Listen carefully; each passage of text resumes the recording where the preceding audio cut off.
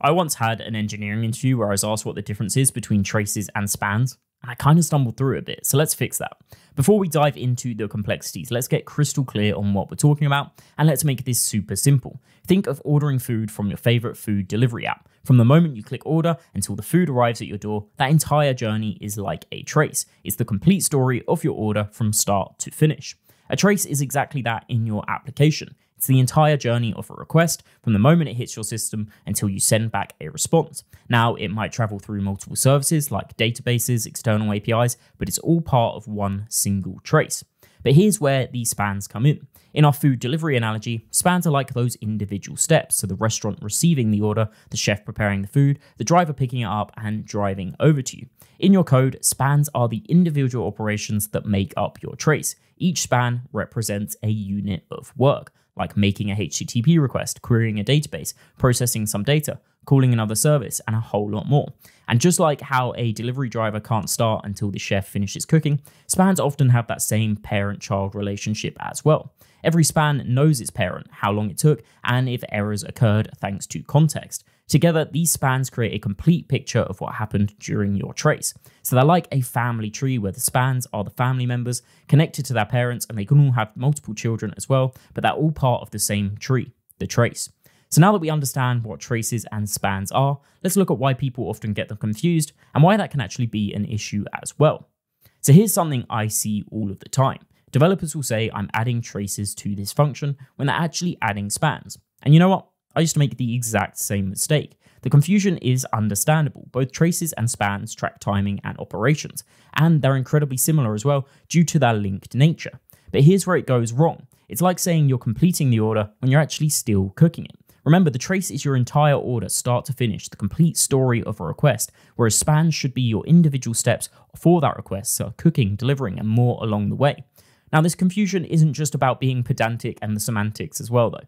It can cause real problems. If you implement traces where you should have been adding spans, you risk losing context between your services, you risk being able to construct the full flow, and you risk having misleading data as well, and a whole lot more. For example, if a team was struggling to debug a payment processing issue because they had 20 separate traces instead of one trace with 20 spans, they might spend hours trying to piece together what should have been a single, coherent story. So let me show you what I mean by using Jaeger, which is a popular observability tool developed by Uber for viewing your traces. So here I've loaded up Jaeger with one of my example applications, and you can see we have a payment service here. So if I go ahead and view the traces that we have for my payment service, now since I'm in control of this, I know that there's actually been one payment made through my system. So I'll go ahead and click Find Traces.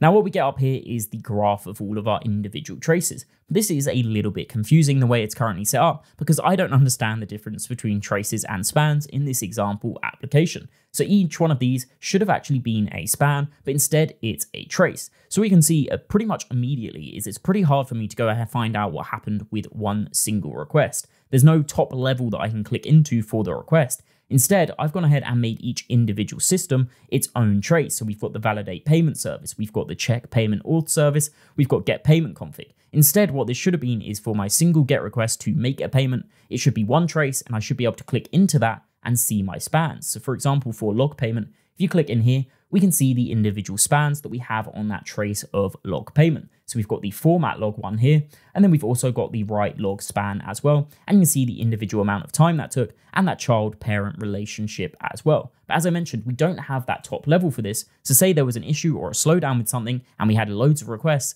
it would be really hard to actually see what the issue was, where it went wrong, and what request actually caused that. We can see there's an error in this process payment system up here. And if we click on that, you can see it's within the handle email span and then the nested. But again, it'd be really difficult to see which HTTP request actually caused this because I've split up that single request into a load of different traces. So let's go ahead and see what this should look like instead. And there we go. This is the example of traces and spans done correctly. If you remember, I sent one single request to my payment service, and now we're only getting one single trace for that entire GET request that I sent off to the service. This is a way clearer way of viewing things, and you can go ahead and see the full journey now as this properly represents that. So we can click into here, we can see the trace was this GET call up here, and we can see all of the individual spans that occurred in that trace as well. So we have the same thing, we have the validate payment, validate format, and validate range, but before where this was a trace and it was hard to see what kicked that off as it was lacking the context since it was its own trace, we can now see that this was kicked off by this GET request, and we can can see that it's validate payment. Then we have a child span on that of validate format and validate range. And we quickly go in as well and see where the error occurred. So on this get request, there was an error. It happened in the handle emails function here, as you can see. And we can go ahead and see what actually occurred in that as well. And you see how this is a way clearer view of being able to see a full journey in your application by using traces and spans correctly.